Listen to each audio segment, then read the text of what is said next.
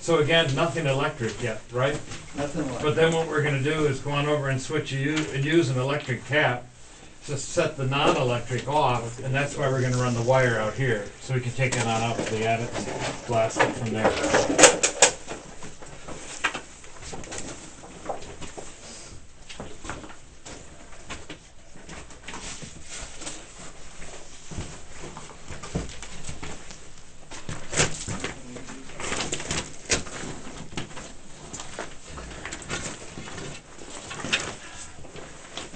There's another light down there. Yeah. Yeah. There's workers come along. It's fine.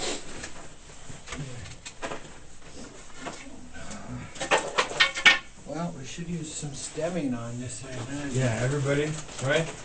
I asked everybody to be rolling their clay.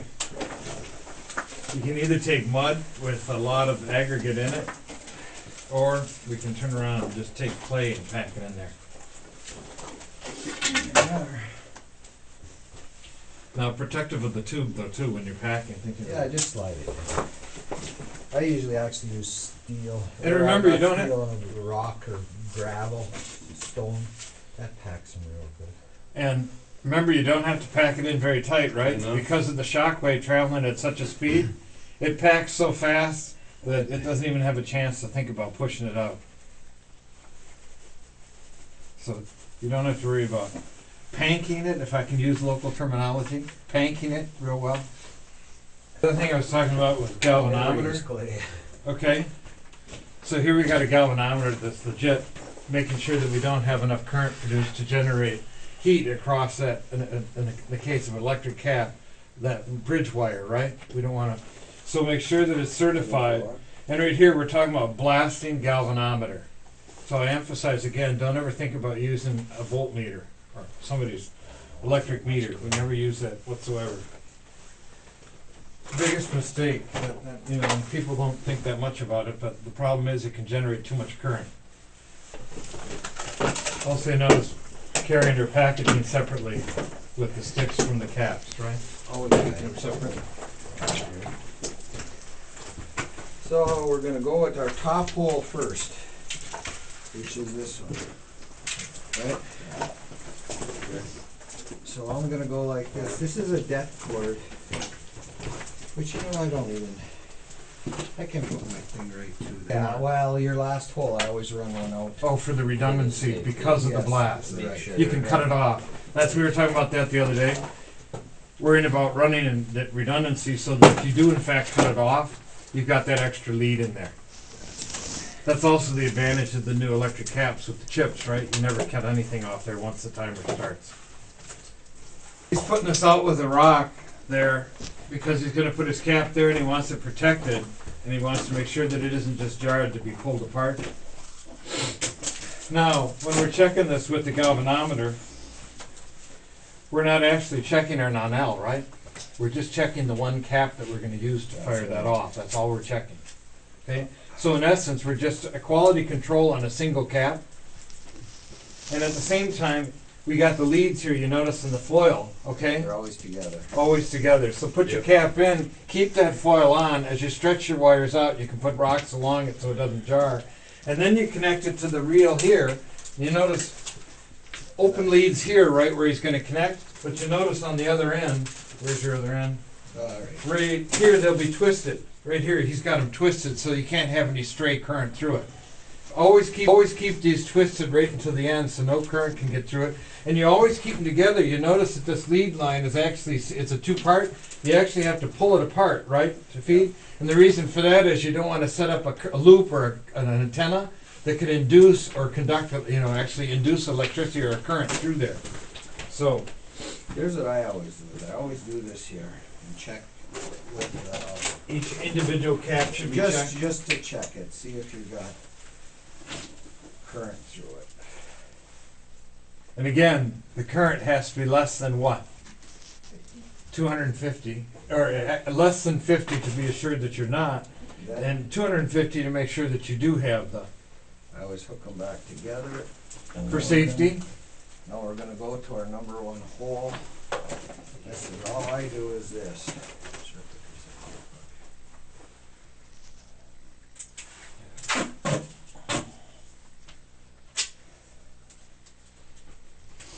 Now, also a lot of times with non-Ls, like the splicers that I had in the other day, you can actually slip the cap right in there, right? But in this case, what he's doing is he's taping that over so that in fact, the detonation of the cap is gonna initiate the detonation to get that dust inside that plastic tubing fired off. Okay? Now, the first thing we So- wanna do is we wanna check our wire Yep. that we got conductivity here. Because we're tied together here, We're tied right? together, right, I wanna make sure we got good leads. and we got it. Okay. So, That's there, that's there, This. that's there. so in essence, we got our non-L connected to our electric now. Yeah, you love it. And the greatest concern right now is the cap there. Because the other caps are in the hole, so we need to protect this cap right here. So our most dangerous thing is to watch out for this.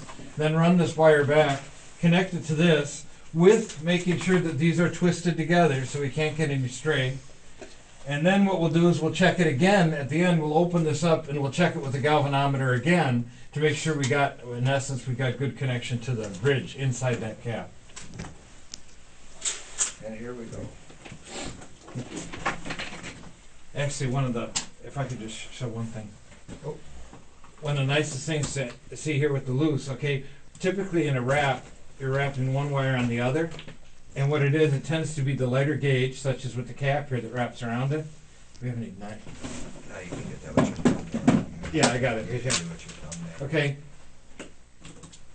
And then the nicest thing to double up and assure yourself is to take this, form over and form a loop, and then take the two together and twisting that loop, because there's far less resistance there. And what's more, even if need be, you can take these and you want to keep them separate, and you put one under a rock and another one under a rock, and making sure that there's no water in there, right, to conduct. Okay, so you get much better contact then when you form your loop. And it's easy. I mean, you know, otherwise you're not be worrying about the loose ends.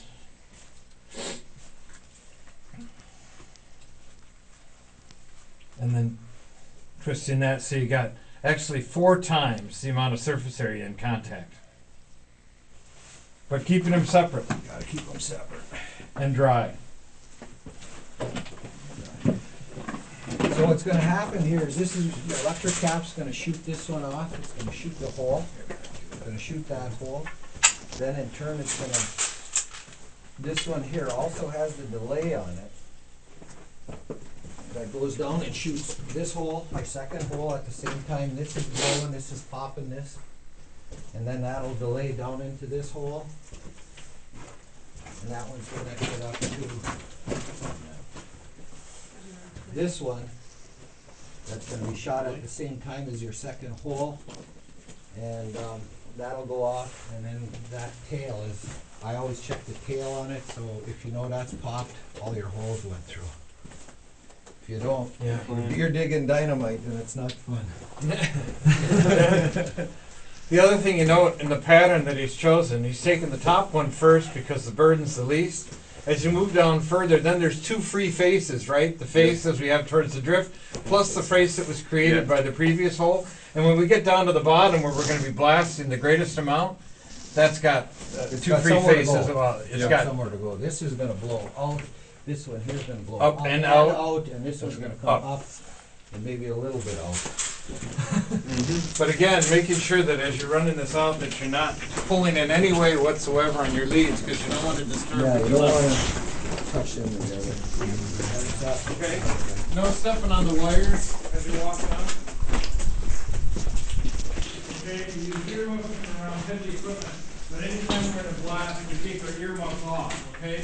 Not that we don't want to protect our ears, but you got a huge volume in that muff that's gonna go into a little channel in your ear, and you got the Venturi effect, and you're more likely to blast out your ear that way. So you always remove your muffs. You can keep your earplugs in, but in addition to the earplugs, you always want to cover your ears so that you, making sure that you're protected there. So no muffs ever.